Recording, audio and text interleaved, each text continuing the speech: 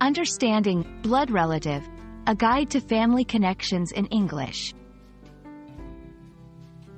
Hello, everyone. Today, we're going to explore an interesting phrase in English, blood relative.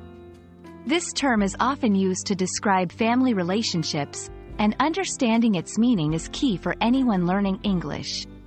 Let's dive into what makes someone a blood relative and how this concept is viewed in different cultures. Blood relative refers to a person who is related to you by birth, sharing a biological connection. This typically includes parents, siblings, and extended family members like grandparents, aunts, uncles, and cousins. The term emphasizes the genetic link that these family members share with you. To clarify, let's look at some examples. Your mother and father are your primary blood relatives. Siblings, brothers and sisters, are also your blood relatives. Extended family, like your grandparents, aunts, uncles, and cousins, fall into this category as well.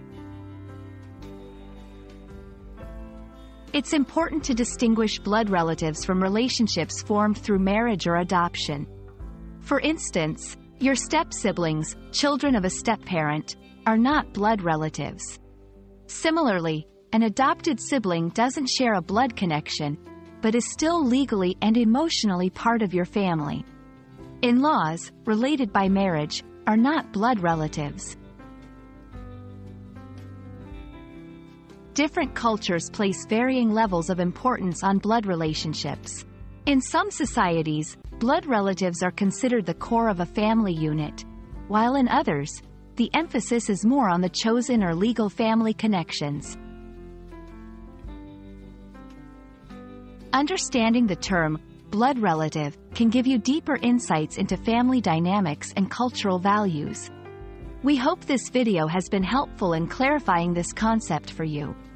Keep exploring English, and you'll find many more interesting phrases and expressions that reflect cultural values and social norms. See you in the next video.